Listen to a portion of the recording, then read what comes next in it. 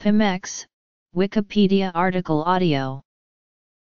PIMEX is one of the so-called video exposure monitoring methods which are used in occupational hygiene practice since their introduction in the mid-1980s.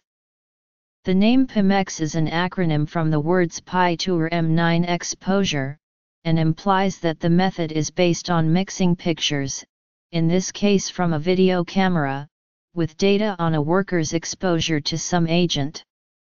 The main idea of the method is to make invisible hazards in the work environment visible and in this manner facilitate the reduction of hazards in workplaces. Invention. The method PIMEX was originally developed in Sweden during the 1980s by Gunnar Rosen and Ing-Marie Andersson. Similar technique was developed also in USA, where niche researchers described a technique using a video overlay board and computer program to display, in real time or after recording of data and video on tape, the measured value as a bar graph and the picture on the computer screen. Video exposure monitoring has thereafter been further developed and used in a number of countries. Use.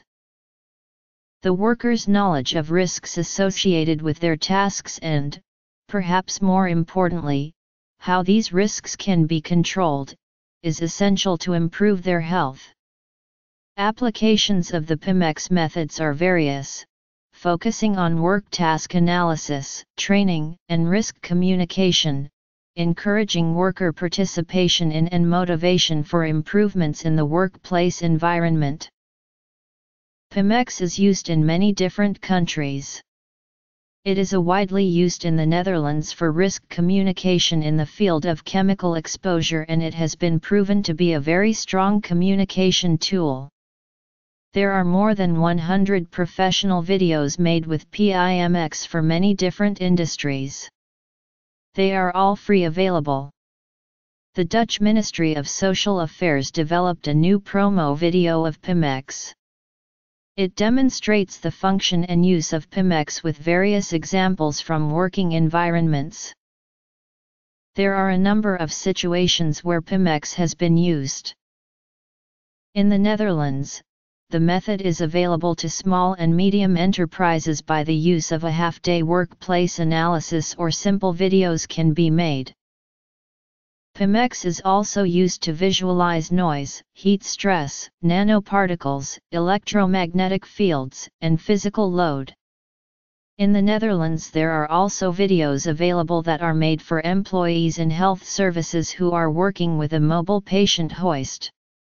Such mobile hoists are used to reduce physical overload.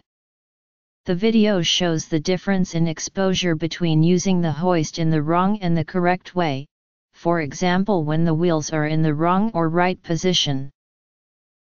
To train workers to use PPE and control measurements in the right way, to enlarge the knowledge of chemical risks and to motivate workers of management to use safe working procedures or to take measures, workplace analyses, visualization of a good practice method.